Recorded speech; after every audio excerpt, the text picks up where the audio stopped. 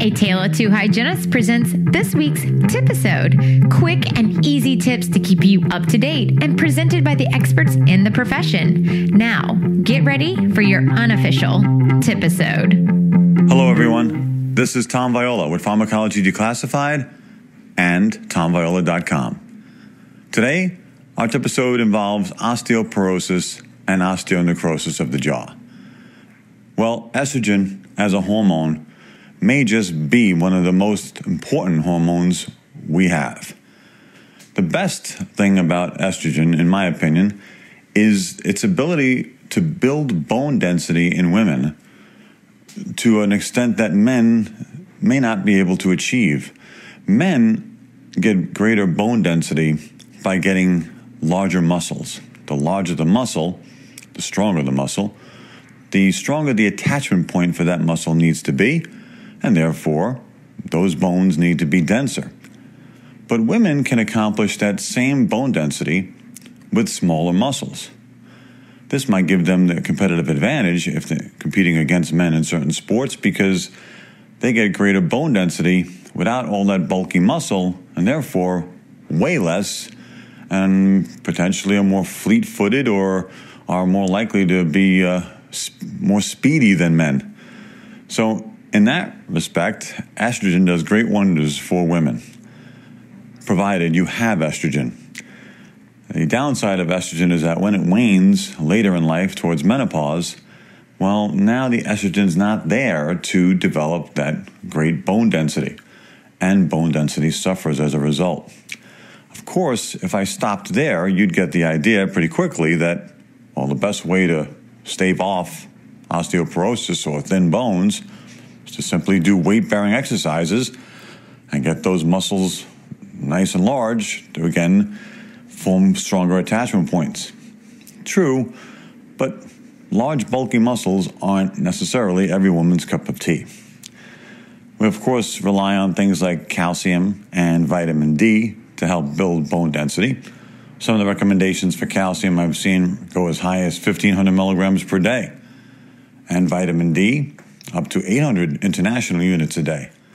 But there's really no guarantee that any of that works. Weight-bearing exercises we have evidence for, and calcium. But vitamin D has gone back and forth lately because no one really seems to know, again, if it works or how much is the right amount. And it may very well vary from woman to woman. Well, you say, okay, Viola, you're the drug expert here. Tell us about medications that are used to treat osteoporosis. Well, we've got quite a few. But the problem, I think, is every one of the medications we have to treat osteoporosis causes some nasty side effects. Take, for example, the most obvious one, estrogen. Okay, you're going through menopause, and therefore your estrogen is waning, and therefore your bone density is declining. Makes sense, then, that if you want to build that bone density back up, give that woman estrogen. That makes sense, except using estrogen long-term increases a woman's risk of cancers, uterine cancer, breast cancer. So as a result, estrogen may not be the way to go.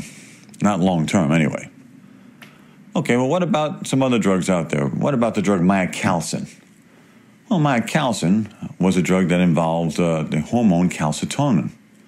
Oh, I've heard of that, you say. Calcitonin would be great for building bone density.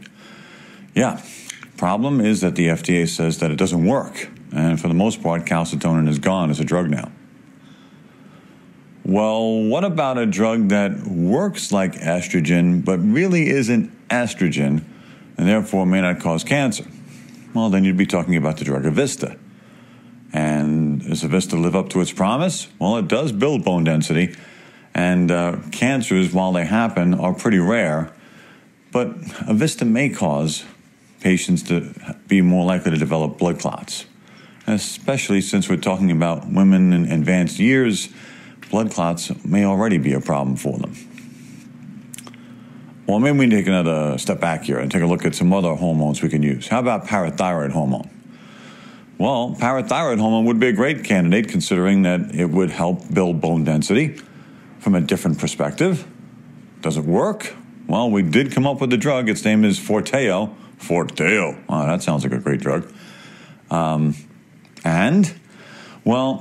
the problem is it may work too well and actually end up causing bone cancer. Okay, we need to start over again. How does this bone density thing work? Osteoclasts and osteoblasts? Oh, that makes it easy. We'll just come up with a drug that suppresses osteoclastic function.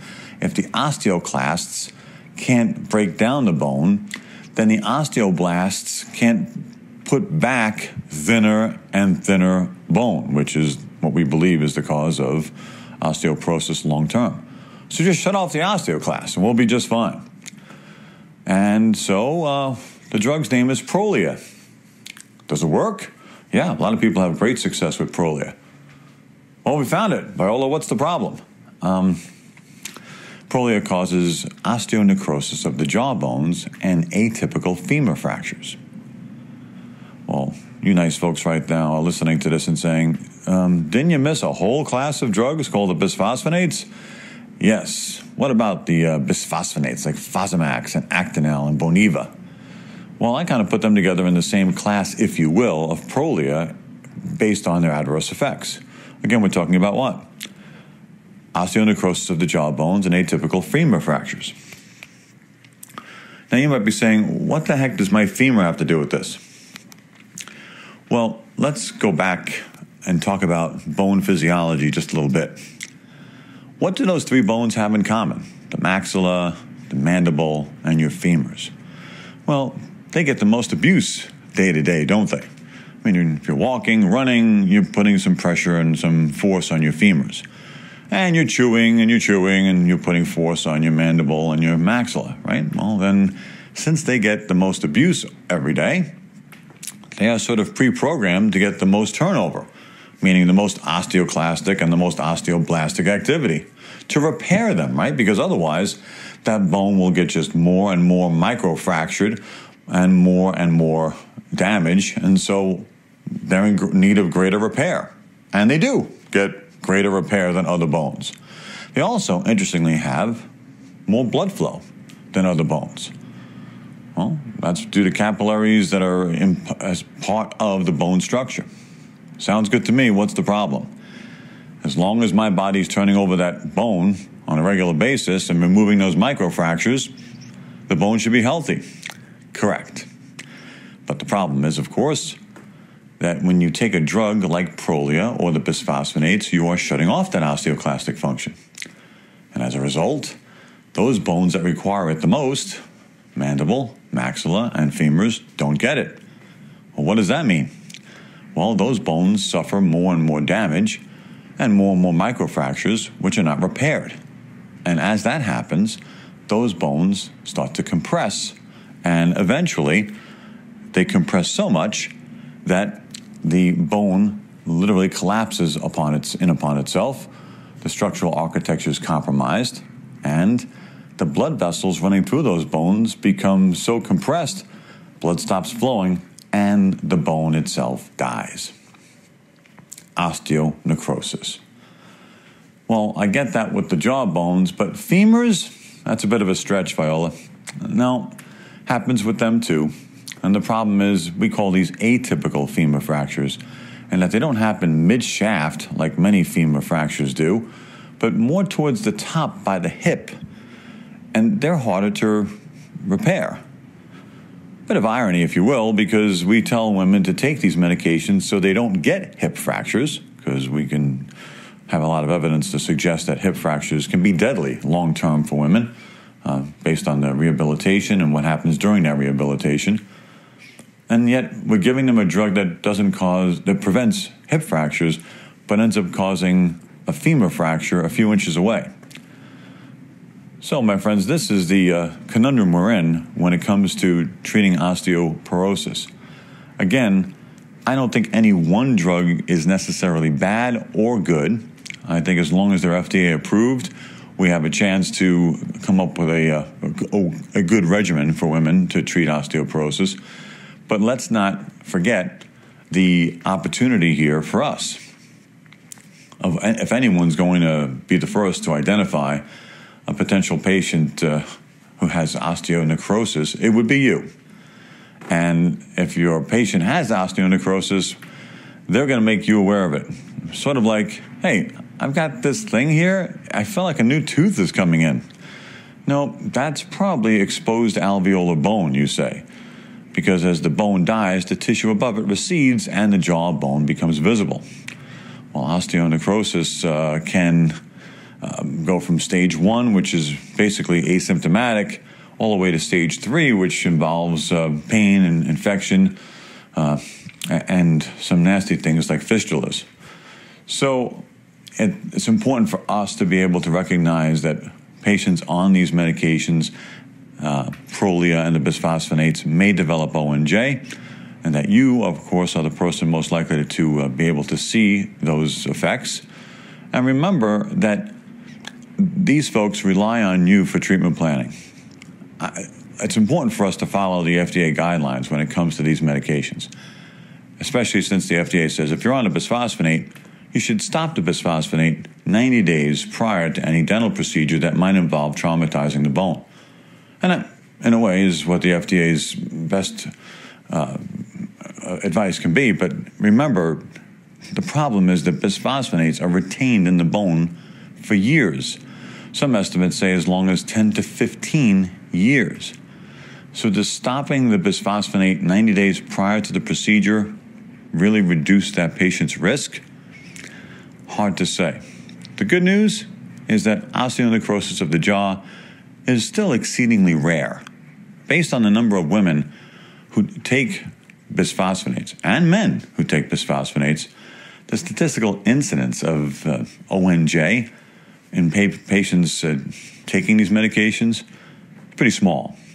But again, this is just one more instance of where the dental hygienist can take the lead role in protecting patients from adverse effects of medications and also taking steps to make sure that these patients have the best life they can.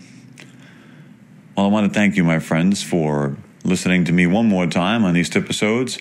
Again, thanks to Michelle and Andrew for allowing me the opportunity.